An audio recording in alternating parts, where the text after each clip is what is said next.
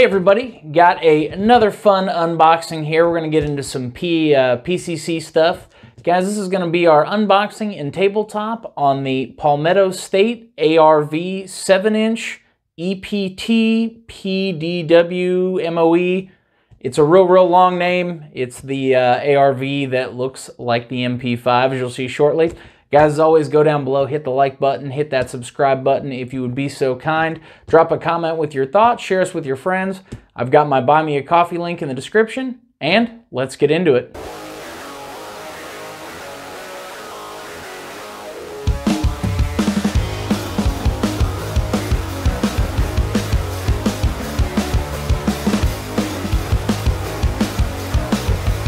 Let's get this thing cracked open here.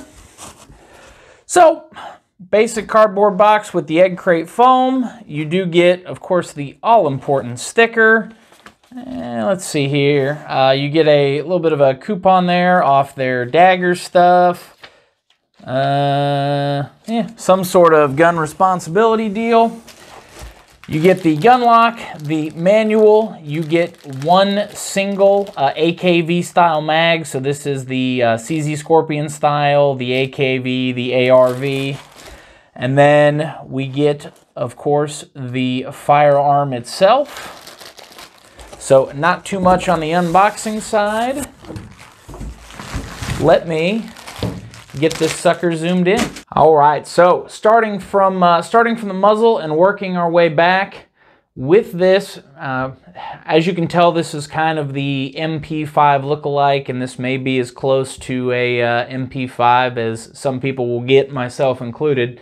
But they do give you a tri-lug front end, and then it does come with a thread protector, and underneath that is 1/2 by 28 threads. So you have the option to mount your quiet stick of choice there. As we move our way back, the handguard, of course, very MP5-esque. It is all aluminum and it is free-floated, but it's just a basic bare handguard with a top Picatinny rail there. Of course, as we get into the receiver, we have our Picatinny rail, our standard mil-spec AR style charging handle there. The stock, of course, does come with the pistol brace there, and that is adjustable. If I can get my hands on it there, press your button. It is only a 2-position. You basically have in and out, or I'm sorry, 3-position, in, middle, or all the way in, middle, and then all the way out. Coffee has not kicked in today there. They do give you, on the back side here, a QD mount for mounting the sling of your choice. Of course, this is the SB Tactical PDW brace there. You do get a Magpul grip. Safety is a standard 90-degree safety there. We can see a little bit of shine there on the trigger. It is polished up. Working our way over to the other side, I'm going to get this chamber flag out of here. You'll notice it does say ARV on the bolt carrier, no dust cover, of course. Relatively simplistic design on these, not a whole ton to them, which is kind of nice. I really do like the look there. I will show you on the magazine if you are not familiar with the AKV or ARV style. So locks in there, and then your mag release is right there on the front portion of the trigger well. There we go. A little hard to do this upside down. Perfect. So locks in, obviously mag release there, does eject with relative ease. And then your bolt catch is here on the left-hand side, as you would expect it to be. It's just a simple ridged, I guess, up-down style, button style. There we go. That's kind of what I was looking for. So just a simple push there and you're good to go. So it does vary a little bit from Glock-based AR9s, if you will. Obviously with the magazine, does give you some different options, both with the Scorpion mags and the Palmetto mags does make it a little bit easier. Not quite Glock mag easy, but still relatively easy to get a hold of them, and they are relatively reasonably priced, which inexpensive magazines are always nice. We'll work our way down to the trigger here, and this is the one that everybody seems to enjoy. So,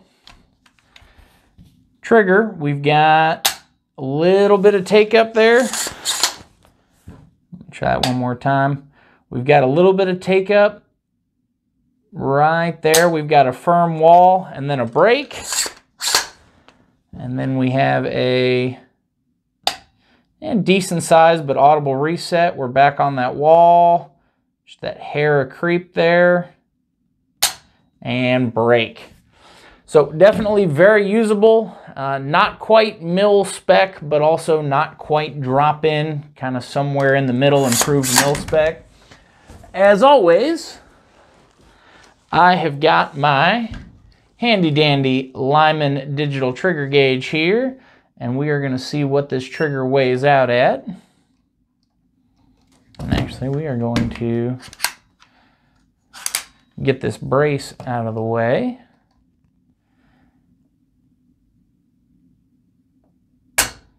All right, first pull, 6 pounds and 0.4 ounces.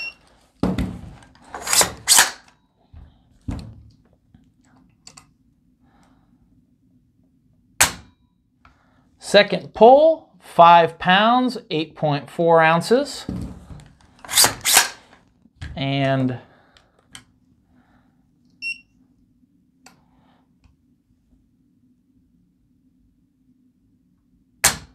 third pull, 5 pounds, 12 ounces. So we are somewhere between the 5.5 pound and 6 pound mark on that. So not fantastic, but also not bad either, and definitely a usable trigger with some good feel to it. We are going to, well, if I can get my tablecloth in the right place there. We're going to grab a weight on it, as we have added that to our testing procedures. So we are zeroed out. So we are looking at 5 pounds, 9.67 ounces, give or take. And then magazine unloaded puts us 5 pounds, 13 ounces. So we are high 5, low 6 pound, probably once we get some iron sights and we get some ammunition in there as well. But it definitely feels solid. So obviously with this aluminum, the aluminum front end, and the this whole thing is 70-75 aluminum, has a good weight to it without being overly heavy. The only thing that I guess I wish I could improve, and this is more something for the ATF, is I wish we could get just a little bit more length of pull out of a pistol brace. Obviously not something we will see anytime soon. Contact your Congress people if you'd like to see that change as well. But all in all, decent, cool little package. These things are MSRP, I believe, is a little bit over $1,000, $1,060 if I remember correctly, but they usually end up having them on sale between the $800 to $900 range, just depending on the sale at the time and whatever holiday it is. But should put you to your door around 1,100 bucks. And as always, guys, we are going to take this sucker out. We are going to shoot it at the range, put it through its paces, see how it runs. But I'm kind of excited. I really do like the look. I obviously can't afford an MP5, so this is kind of a poor man's version, if you will, that appears to be quality. We're looking forward to getting it out and shooting it. Guys, as always, I do appreciate your time watching this. Stay safe, train hard.